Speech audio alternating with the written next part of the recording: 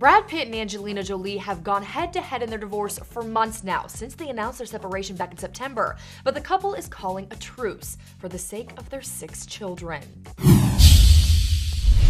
The ex-couple released a joint statement late last night which will seemingly end the back-and-forth drama in their Hollywood divorce. The parties and their counsel have signed agreements to preserve the privacy rights of their children and family by keeping all court documents confidential and engaging a private judge to make any necessary legal decisions and to facilitate the expeditious resolution of any remaining issues, the statement said. The parents are committed to act as a united front to effectuate recovery and reunification.